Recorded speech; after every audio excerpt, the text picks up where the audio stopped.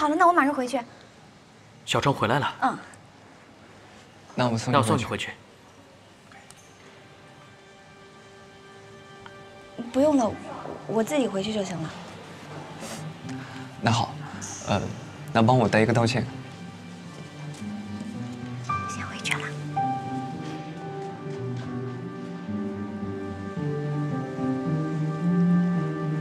你刚才想干什么？怎么，吃醋了？陆悠言已经是我的女朋友了，你是不是应该跟她保持朋友的距离？桂白，不知道你有没有发现，因为陆悠言，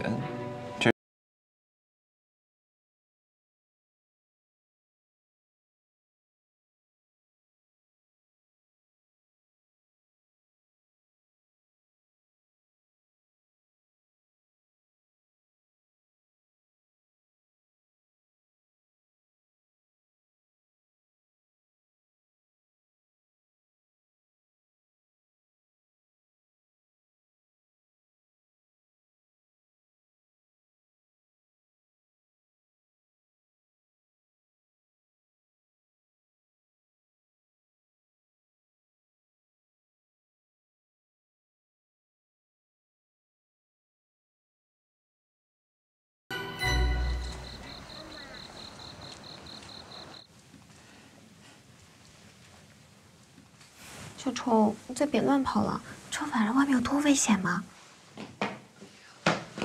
小虫，你没事吧？对不起啊。我也对不起，翻译的是我和悠言一起出的主意。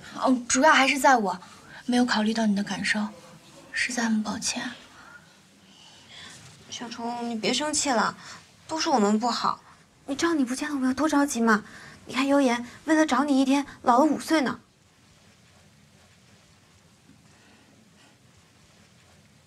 我没生气，我只是因为魏子健，让你们替我这么担心，真是抱歉。哎呀，你不要跟我们讲抱歉，你没事就好。对啊，这个魏子健也真是的，我们小虫这么可爱又心灵手巧，他到底是有什么不满意的吗？可能他是有喜欢的人了吧？谁啊？悠言，你跟魏子健比较熟，你知道是谁吗？我觉得他跟周学姐走得比较近。周学姐？那绝对不可能。周学姐那简直就是女版的魏子健啊！魏子健干嘛找个跟自己一模一样的当女朋友啊？我觉得还是我们小虫比较可爱，还是小虫适合魏子健。你说呢，悠言？嗯。开心一点啦。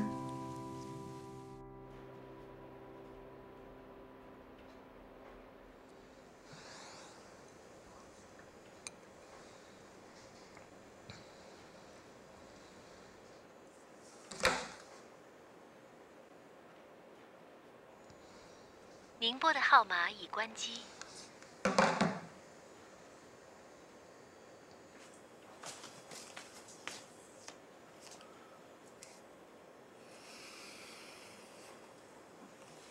姐。啊，子健，你跑哪去了？怎么现在才回来？打电话也打不通，你知不知道我很担心你啊？抱歉啊，姐，让你担心了。你现在一言不合就跑掉。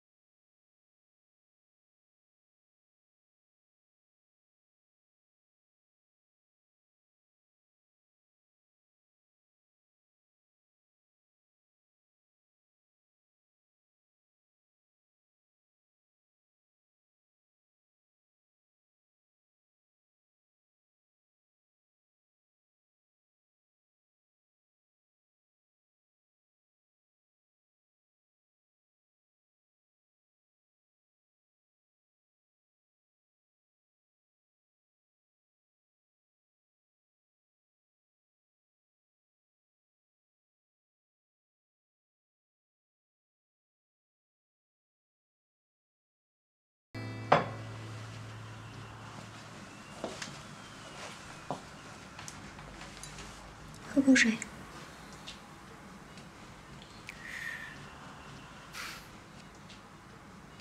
谢谢。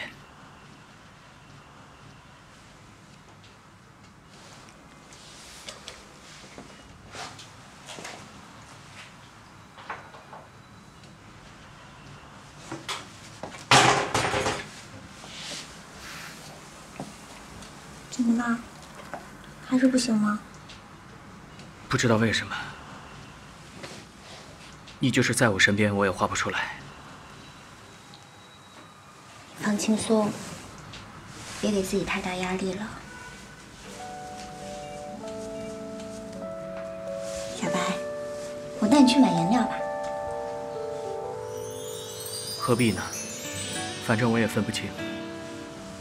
我带你去的这家店呢，跟其他的不一样，说不定能唤起你的一些感觉，好吗？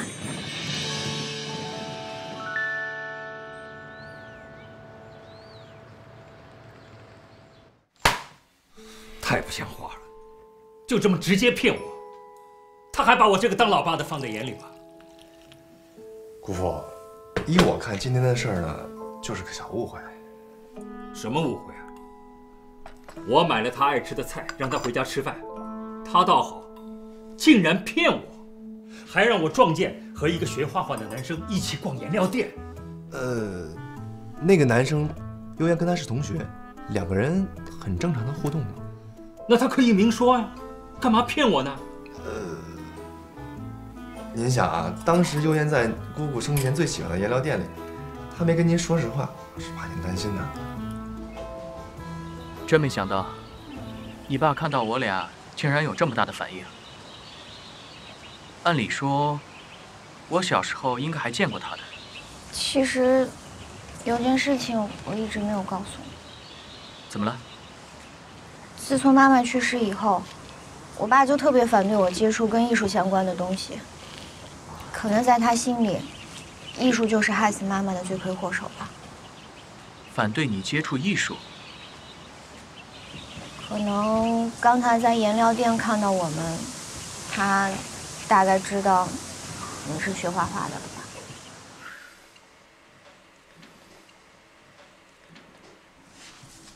志博，你跟姑父说实话，悠言是不是和那个男生在谈恋爱？没有，这个我在学校的时候也一直提醒悠言，叫他不要跟艺术系的男生交往过密，他自己心里有数。可我还是担心啊，我就怕悠言这孩子走上我的老路。原来我也属于跟艺术有关的东西啊。你不是东西。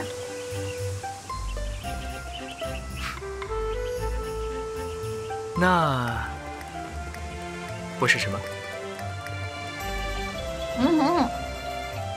什么？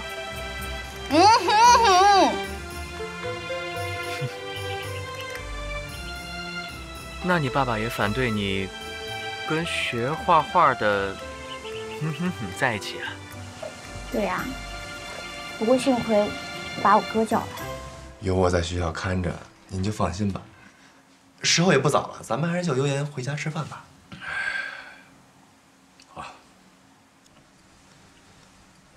啊，这样，你跟悠言说，让他带那个男生一起回来。啊？您这是？与其提心吊胆，不如未雨绸缪。我要给那小子先来个下马威，断了他的念想。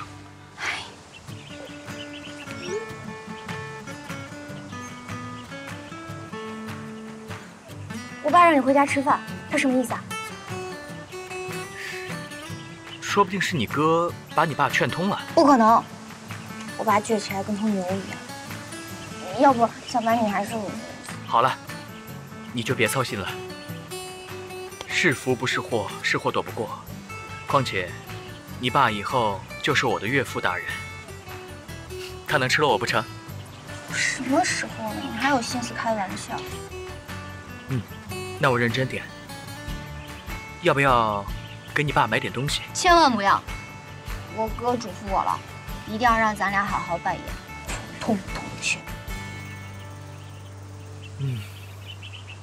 看来是一场持久战。记住了，主动同学。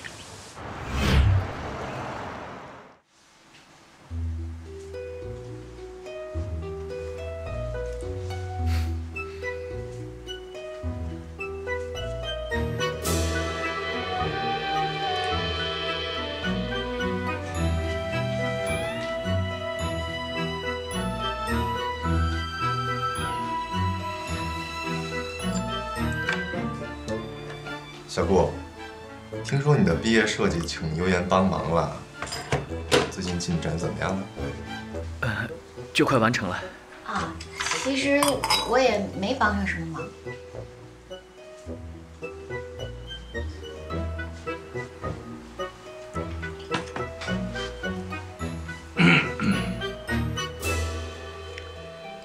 喝茶吧。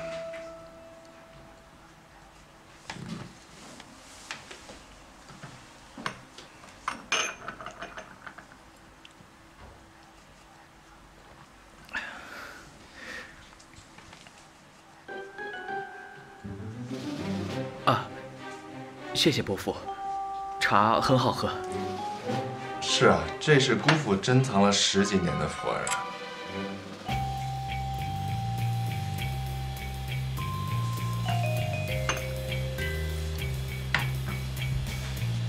你叫顾夜白，是的。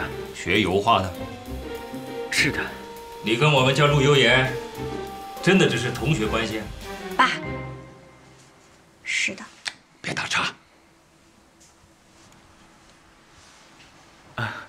伯父，您可能不记得了，我小时候跟池老师学过画，有幸得到他一些指点，所以，我小时候跟游言就是朋友了。原来小顾是姑姑的学生，真是缘分呐。你是池铮的学生？是啊，伯父。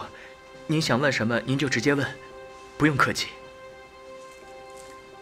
你是不是喜欢陆游言？爸，肚子好饿，我们晚上吃什么呀？好，那我先去做饭。哎，要回答我的问题了啊！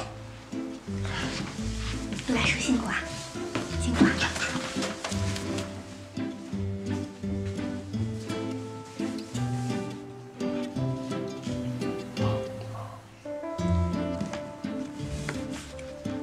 伯父，我来帮您。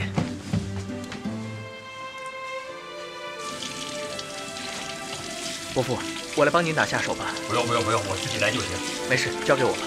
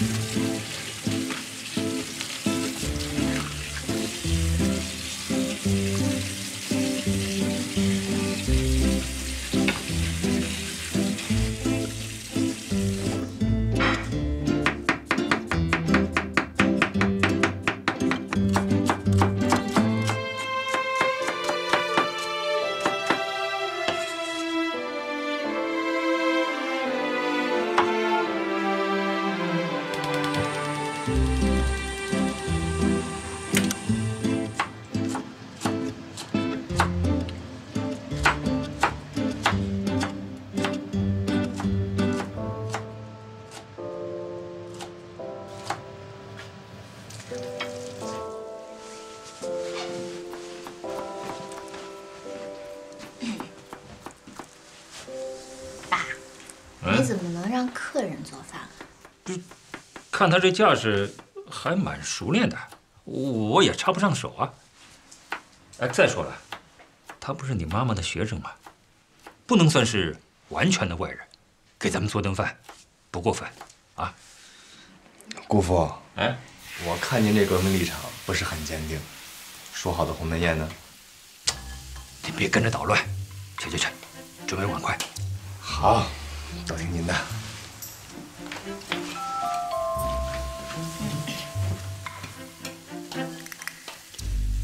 他说跟你从小就认识，我怎么一点印象都没有啊？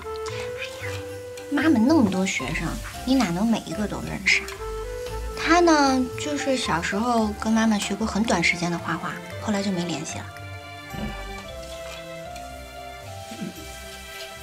那你们现在怎么又？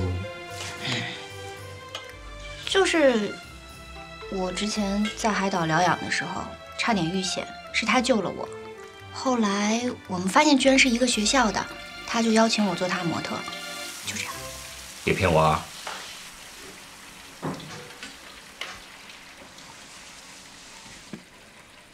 哎，见过他家长了吗？哎呀，爸，我们就是普通同学关系，什么跟人普查一样，我怎么可能见过人家家长啊？有一点一定要记住，女孩子一定要学会保护自己。哪儿跟哪儿呢？普通同学。啊，行，你明白就好。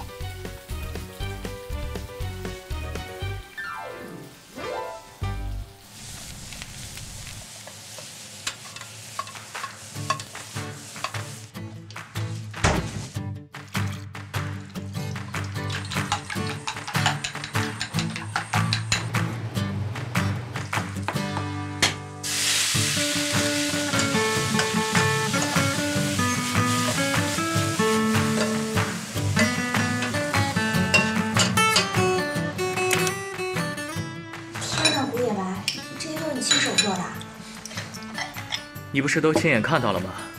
你怎么这么会做饭啊？一个人生活久了，当然会做饭了。那我之前给你做的都是些什么呀？你肯定在心里嘲笑我。不会，我都是当面嘲笑你。早知道我就不给你做饭了。啊？你还给他做过饭？对呀，我不是以为他之前骨折了吗？那段时间我知道，大家都会轮流给小姑做饭，对吧？哦，除了我，苏珊和小虫也都给他做过饭。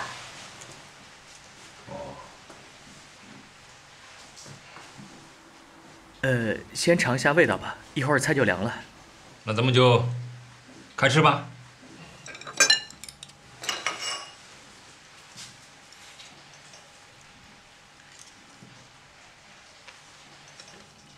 顾野白，如果你做厨师的话，一定也很优秀。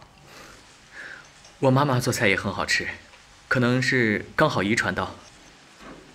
行啊，是不错。哎，你妈妈是做什么工作的？我妈妈已经不在了。我小时候，妈妈工作很忙，但只要一有时间，就会给我们做大餐吃。后来就吃不到了，所以很长一段时间，都是我一个人做饭，一个人吃。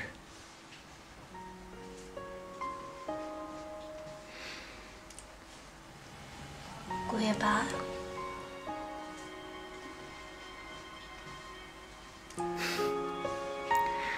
所以，我很久没有像今天这样，在家里跟大家一起吃饭。伯父，您今天叫我过来，我真的非常开心，谢谢您。这个小郭啊，以后有时间啊，就常到家里来吃饭啊。真的？这个我也需要一个打下手的，家里也不缺你一副碗筷啊。我尝尝这个啊。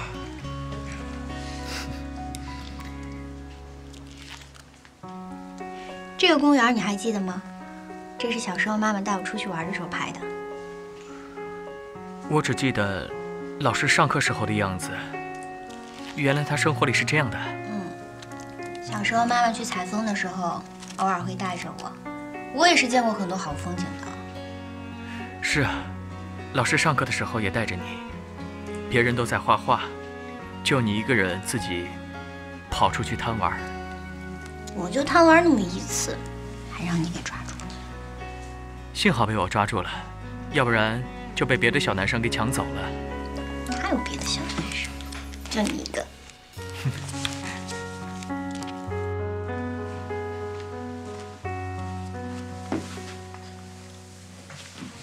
姑父，这个小顾同学还不错吧？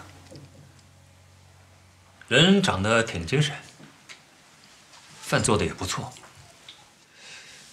不过这人品吧，我在学校啊，对这个小顾同学也是有所了解的。他的成绩非常优异，然后人品也是非常好的。今天你看啊，他还会做饭。哎，大叔啊，你给他敲边鼓啊！我差点被你带到沟里去。我对他态度的转变，是看在他是你姑妈学生的份上，我是有前车之鉴的。优颜绝对不能找一个高美术的，这个原则我不会变。好，都听您的。你在学校给我看着点儿，他如果有什么非分之想，马上向我汇报。没问题。优颜也得管着点儿，知道了。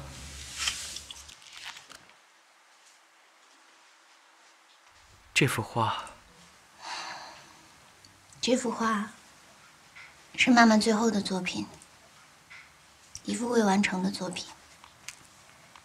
她现在在周学姐的画廊，我一直想着，早晚有一天我得把它买回来。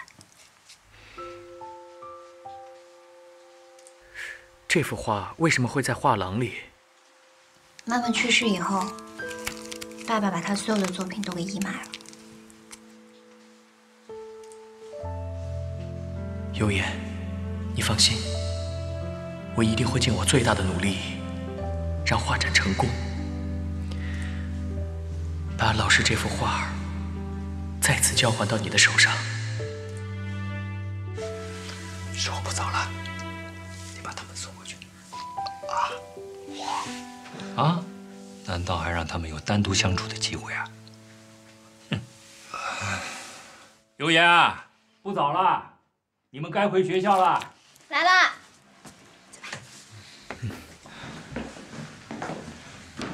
爸，那我们就先回去了。伯父，走之前，我可以给池老师上炷香吗？当然可以啊。谢谢伯父。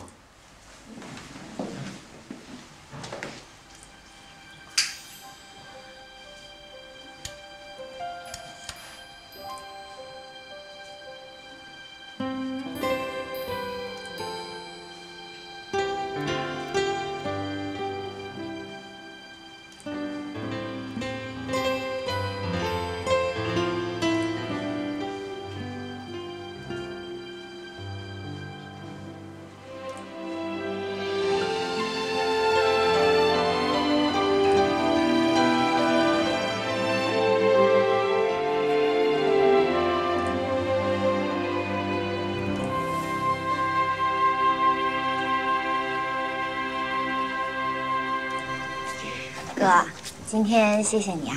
如果不是你在的话，后果简直不堪设想。你呀，还是要吸取些经验教训，以后不要再随便撒谎欺骗你老爸了。知道了，知道了，今天已经跟他道歉很多次了。你到了，赶紧上去吧。哥，我走了。拜拜。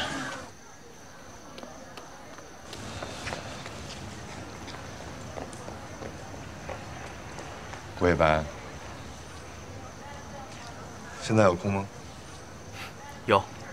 那咱们边走边聊两句。毕业以后有什么打算？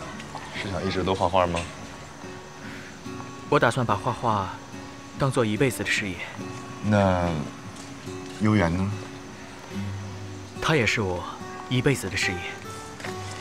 听到你这么说，我也就放心了。我也希望姑父能早日认可你们。哎，对了，今天你不会怪我姑父吧？怎么会？他也是关心优颜，才会这么紧张的。你能这么想是最好的。其实我小时候就没怎么感受过家庭的温暖，也不太懂得怎么跟家人相处。今天在你们家吃饭，我真的很开心。说实话，自从认识优言，她给了我太多惊喜，我感觉每一天都在变得更好。看来这丫头没为你白忙。你可能还不知道，这傻丫头最近一直在为你的眼睛操心。她查了很多资料，认为你的眼睛现在看不到颜色是原生家庭不幸福的原因，所以她一直努力让你感受到爱，感受到家的存在。优言，看到你们俩的状态，我也就放心了。不过，我也希望能给姑父一些时间。你放心，我一定会努力让伯父接受我。不要操之过急，让他慢慢接受。不要出卖我这个双面间谍。谢谢你，赤哥。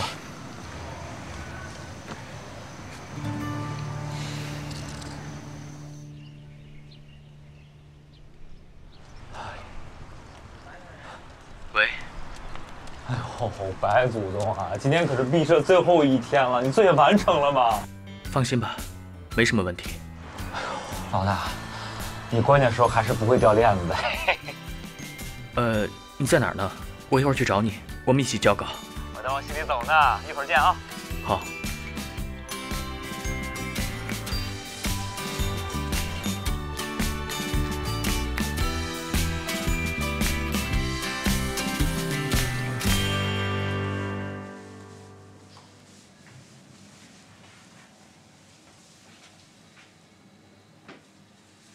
喂，魏总啊，周主编，你们怎么办事的？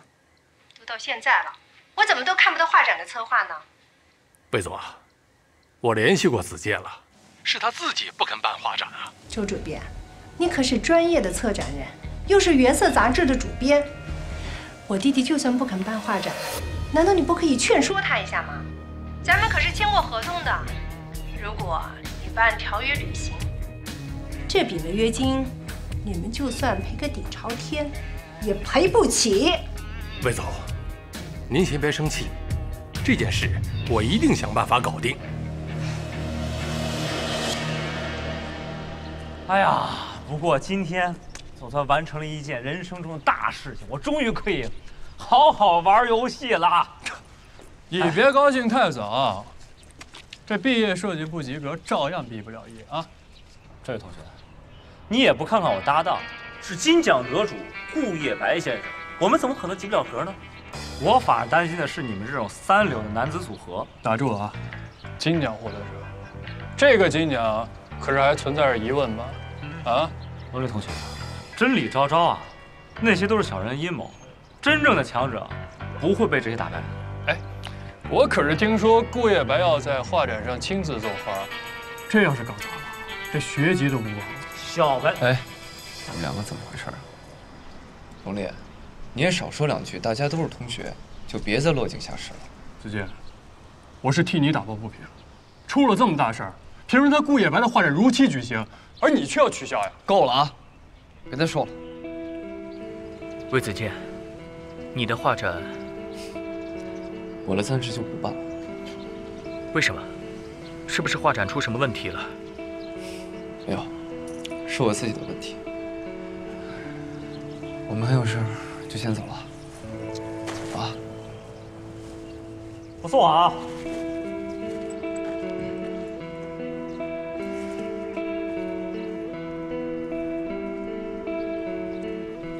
小白，你真不会是替魏子健的小子担心吧？他之前帮过我，我在想会不会是因为我的画展，所以……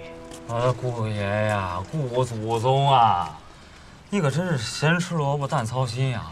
人家最不缺的就是钱，他们大名鼎鼎的卫视传媒公司跟周学姐的画廊是有合作的，人家想开画展，分分钟的事儿啊。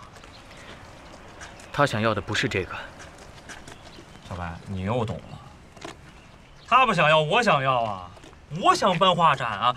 我想挣钱啊！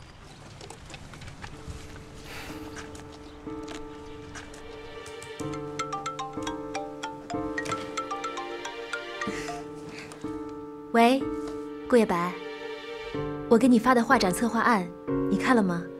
主题就叫做希望，还有些细节，我想和你沟通一下。其实我打电话过来是想问一下，关于魏子健画展的事情，他的画展为什么取消了？取消？没有啊。我最近太忙了，根本没有顾上子健的画展，策划什么的都还没有出呢。不过，这和你的画展并不冲突。我觉得你还是先管好自己的事情。我知道了。这件事我一会儿确认一下。你今天有空吗？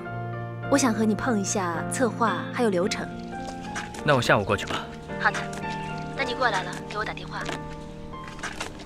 哟，小白，什么时候学会关心人的呀？我以前很自私吗？那也不是啊。你以前就是两耳不闻窗外事，只顾着画画。咱俩这么铁，经常把我当空气。那是因为你太烦了。我在夸你呢，你别打岔呀。请开始你的表演。小顾同志，你突然变得这么好，是不是因为陆悠言啊？你好像没有那么烦啊，是不是因为搜山的关系啊？啊？很过分，非常过分。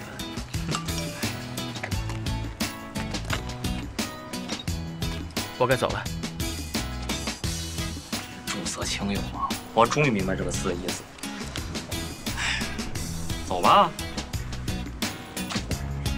我告诉你，单身狗也很可怕啊！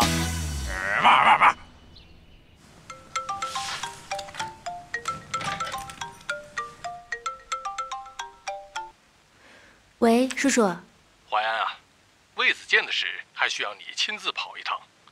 他姐姐说了，如果我们说服不了魏子健，他就让我们画廊好看。叔叔，我早就告诉你了，魏家的人不好惹。你看看现在闹的。淮安，魏子健向来就听得进你的话，要不你去劝劝他。我现在已经是忙得焦头烂额了，哪还有时间做这个？我的好侄女儿，你就当是为了画廊，叔叔我求你了。叔叔，您知道准备一个画展需要准备多少东西？我现在已经压力很大了，恨不得长出3个头来。你在这个时候还给我找出这种事情？淮安，叔叔这也是没办法了。好吧，我尽量。拜托了。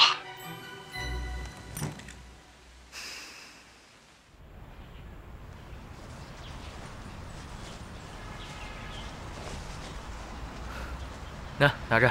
谢谢，我最喜欢吃这个。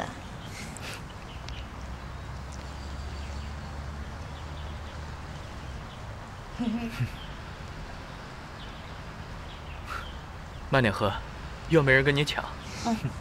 小白，我没想到你做饭那么好吃。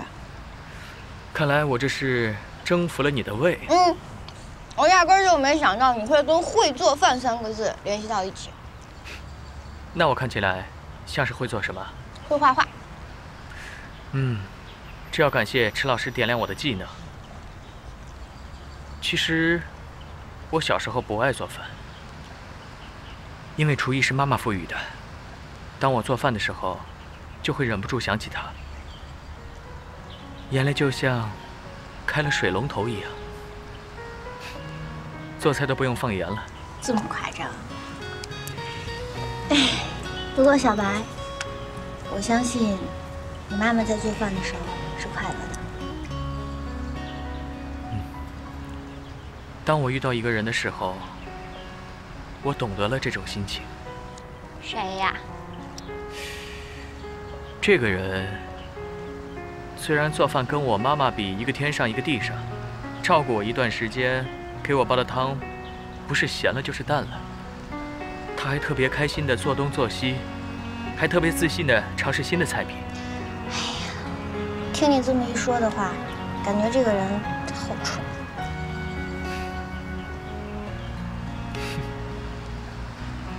不，我觉得很特别，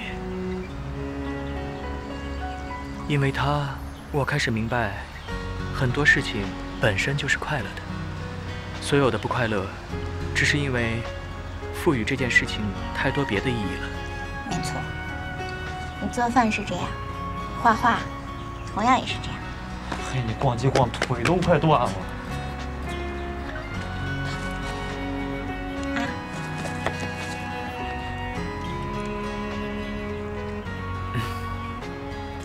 悠言，谢谢你来到我身边。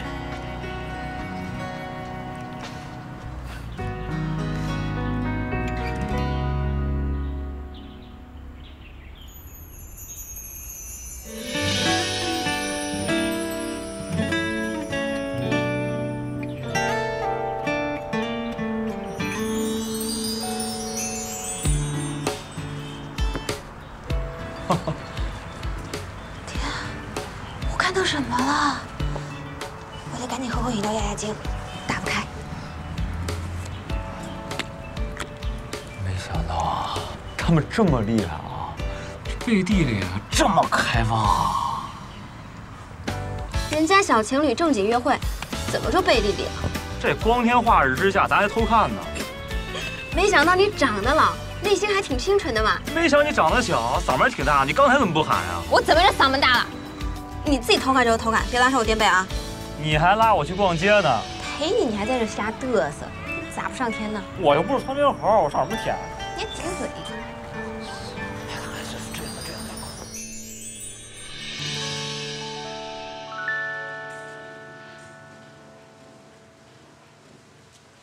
小白，我想先去展厅看一下。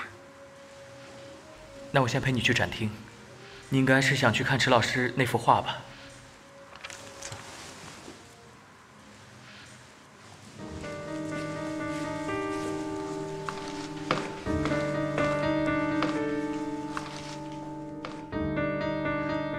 看来，他们俩果真已经在一起了。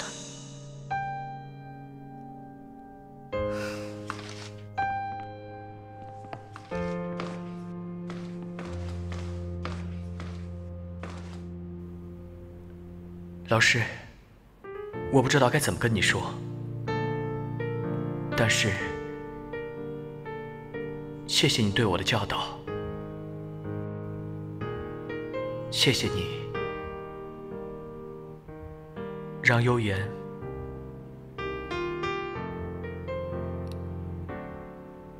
带着颜色回来拯救了我。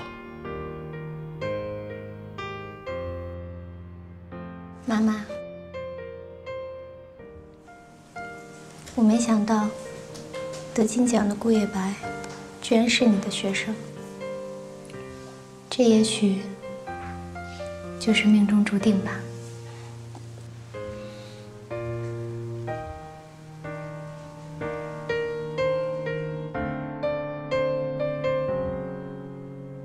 原来陆悠言是池铮的女儿。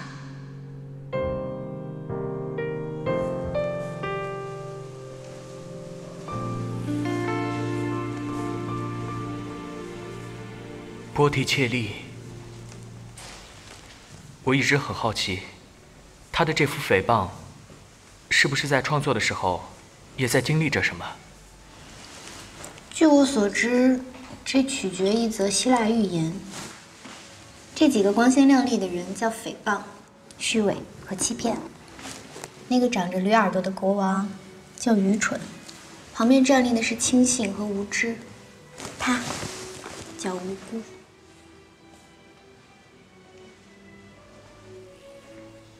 挺厉害的嘛。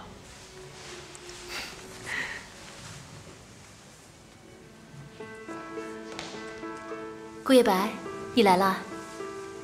周学姐，周学姐，悠言今天正好有空，我带她过来看看。很好。啊，悠言，正好我有事情想跟你商量一下。找我？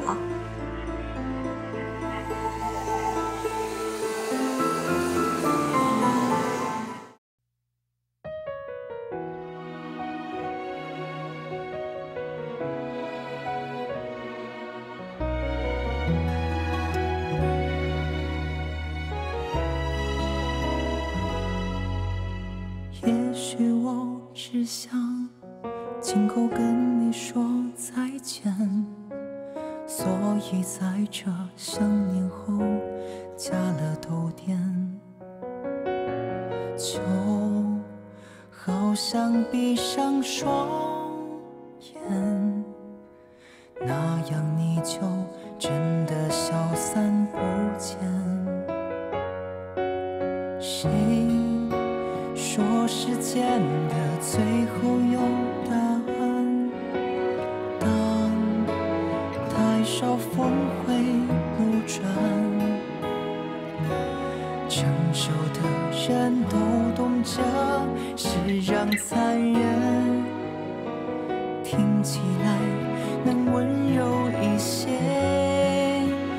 如果想念还是在我的心中看得见，你做的靠垫还空在傍晚窗边，回忆加工我拥有的真切的幻觉，却成为了一切。如果想念还是在我的心中看得见，来不及告别，为何来得及抱歉？曾许诺的我要带你去的未来，却只能叫昨天。